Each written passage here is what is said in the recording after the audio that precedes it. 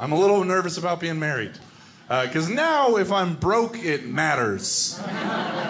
Right? Like, if you're broke as a single guy, it's almost charming, you know? But now, if I bring home a bag of combos for dinner, she made a bad decision. That's what happened. And I've been broke, you guys. I've been there. Recently, I was so broke, a stranger offered me a free burrito at a train station, and I said yes! I didn't even ask what was in it. I'm allergic to some things. Like, granted, most burritos don't contain the antibiotic clindamycin, but I should have asked still. I should have asked. Could have been anything in there. I don't know. Could have been horse meat. I don't know.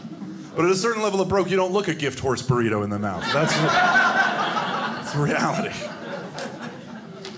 I was so broke recently. You know you're broke when you make a purchase in dimes. You know? Have you ever tried to pay with dimes in 2019? Like, even if you pay with quarters, they're used to it. They're cool with it. You bust out a bag of dimes, and they're like, no, we don't have any licorice rope. Nor is it 1946. Get out of my 7-Eleven, please. Yeah, dime will remind you you're broke.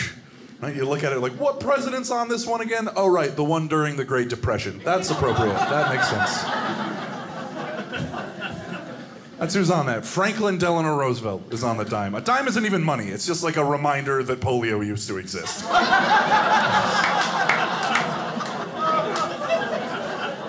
I love the people groaning like, hey, I liked polio. You shouldn't make fun of it. But that's the thing, $100 bill, you get Ben Franklin, right? You pay with $100, you get to think of the joy of scientific discovery and the Enlightenment. Pay with a Roosevelt dime, you think of a time in history where Mussolini was the not-so-bad one. And it's not just the front of dimes that's sad, either. Right? Even the back, because if you look at the back of other coins, you get to see cool stuff. You get to see the Lincoln Monument. You get to see a bald eagle.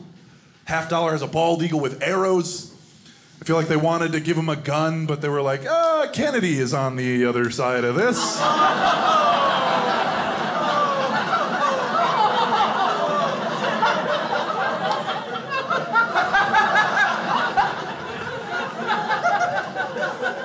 You know what's on the back of a dime? A torch and some leaves.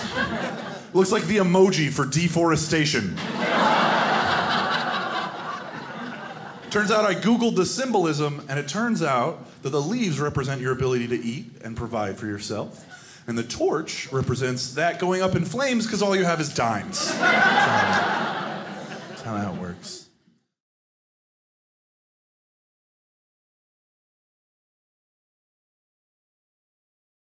Hey, did you know Dry Bar has their own app? Download it right now to watch my whole special.